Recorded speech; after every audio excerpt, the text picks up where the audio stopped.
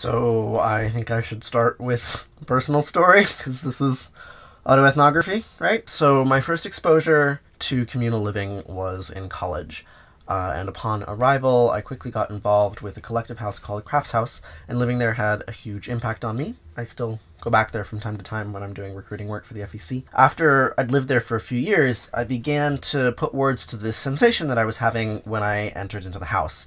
And the sensation was like I was entering into a larger creature and becoming it in some way. I didn't really know what that meant, but I was feeling it. So I started dumpster diving and thinking about death and rebirth, and I was studying philosophy of biology and Newton's alchemy. I have a privileged education, right? I got really into Jungian psychology, entered into Jungian psychotherapy. I was wondering a lot about, like, magic and what souls were, if they were anything. And I learned about things like endosymbiosis and the word superorganism. And then when I graduated, I tried to start a collective house that was similar to Crafts House. I made this video about an idea that I called the Gleaner's Kitchen. Hi, I'm Maximus, and this is the Gleaner's Kitchen.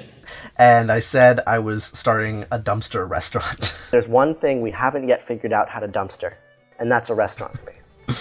The video went viral, and I was totally unprepared. I raised some money and I put it all into a summer's rent of an apartment and a basement, and we began moving in, and then we got evicted like within a week. It was really fucked up. Hi everyone, so this is a very sad update. We just got evicted from our location for the summer.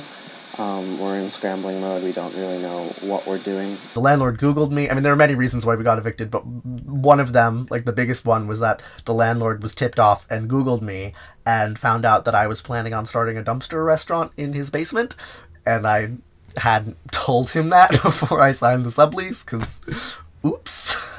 So I was pretty devastated by the whole affair. My overconfidence had gotten me and my friends evicted, and I had no idea what to do next. There was an upside to this whole thing of getting a viral video and all this news. It got me a publishing deal to write a dumpster cookbook. I spent the summer working on that in this like cramped, hastily rented apartment. I was like really anxious and self-pitiful the whole time. Like, felt like such a failure writing this book about a project that didn't exist anymore. And then when September came, I decided that I wanted to live in community somewhere else. I scheduled a visitor period at Twin Oaks. And when I got there, I had an anxiety attack because, well, a lot of things, like shock at a new culture, but also I had this cookbook to write with a deadline, and I had no time to do that in community. Twin Oaks has lots of labor quotas. So I left, and I finished the cookbook at my mother's house and felt like more of a failure. Cookbook's right here. A Curious Harvest. When I was writing the script for this, I went back and read some of the introduction, and it made me cringe.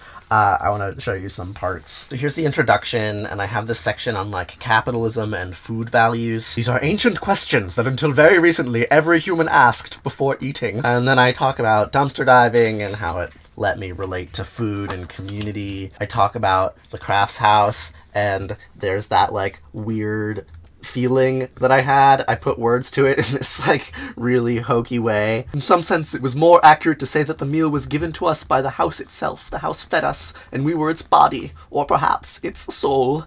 This soul was an amalgamation of the identities of the residents, but there was also something distinct, an independent spirit of the house. Yeah, it's kind of silly, and then I talk about like how value is a social construct, and then I go back to like, oh yeah, this is a cookbook, by the way, and this is how you cook food. And then it's just like beautiful illustrations of different things that you might find in the dumpster, like oats or noodles. I don't know, I wrote this when I was 21, I guess. I don't know exactly how this holds up over time, but I included it here because I think it sort of contains like primitive adolescent seeds of the ideas that I've still been thinking about, and like sometimes in embarrassing ways. Like, I'm embarrassed by how in the intro, like, I'm constantly using the word we when I'm talking about how I personally felt about Crafts House or the Gleaner's Kitchen. I spoke for the collective in ways that I really had no authority to, but it was because I like really very badly wanted to feel fused to that community. And there are like a bunch of other clumsy things in the text, but I sort of see it as the beginning of autoethnographic documentation. It sort of shows the questions that are still motivating me and that motivated my decisions for whatever like personal or privileged reasons, I was like, I should go to grad school. I like thinking about things. And so I read a bunch of books, and then I contacted Terry Deacon, wanting to think about identity from this autopoetic perspective. Like, I was reading Evan Thompson's work and thinking about autopoiesis. And then Terry was like, no, autogenesis. And I learned from him. And then eventually I got accepted at Binghamton, chose to go there because David told me that I would be able to study intentional communities from an evolutionary perspective, which I guess is what I'm doing, crazily, as it still kind of feels a little bit fake.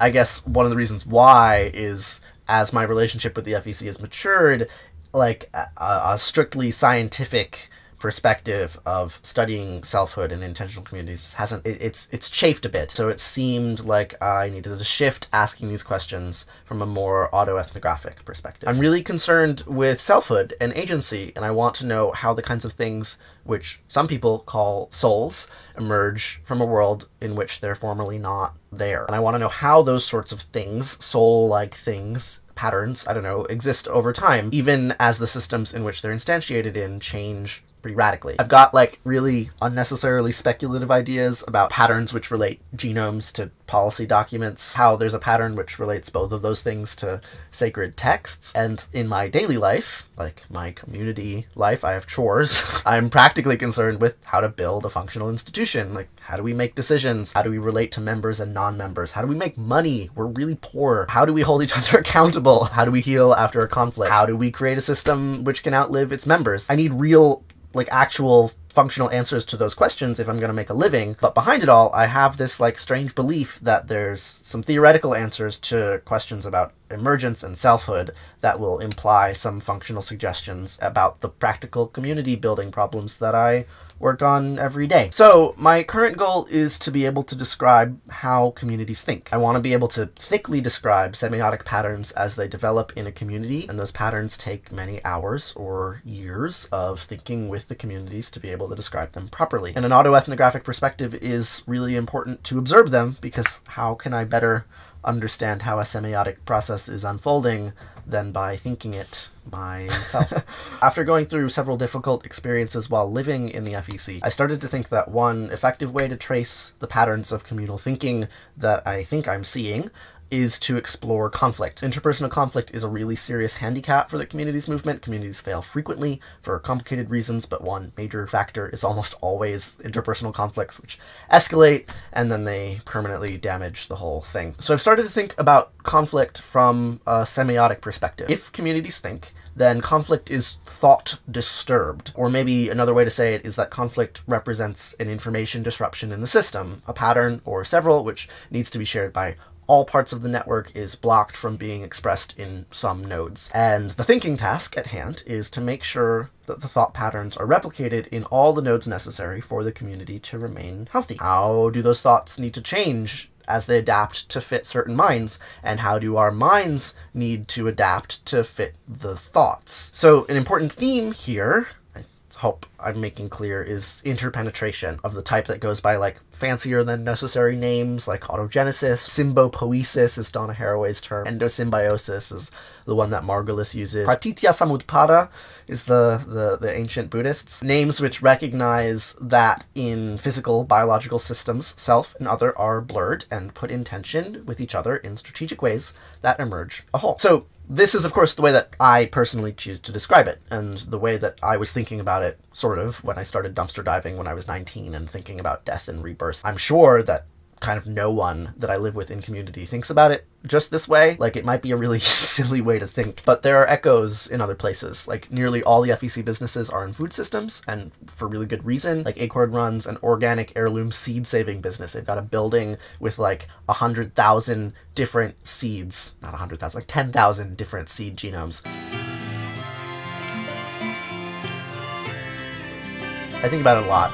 I made a video about it. I'll put a link to that video in the description. And at Eastbrook, we often talk about our goals of living symbi-poetically with nature. We don't actually ever say that. That's just jargon for this video. But like, we do think about it through a framework of holistic management. That's the decision-making protocol that Sarah is trained in. And it has a lot of these ideas baked into it in a very practical way. And I guess more simply, I think that a lot of people choose to live in community in order to live a life which is less separate from non-human ecologies. Hopefully that's simple. So I think the prompt that you gave me was to think about what I'm doing in terms of intentional communities and autoethnography and social ecology, and to explore where the three intersect, and to explain why my method is required to meaningfully understand the overlap. I think the answer to the prompt might sound like this. If my goal is to understand something better about the emergence of selfhood, then a productive way to explore that could be to examine selfhood as it emerges and develops across multiple communal scales. I,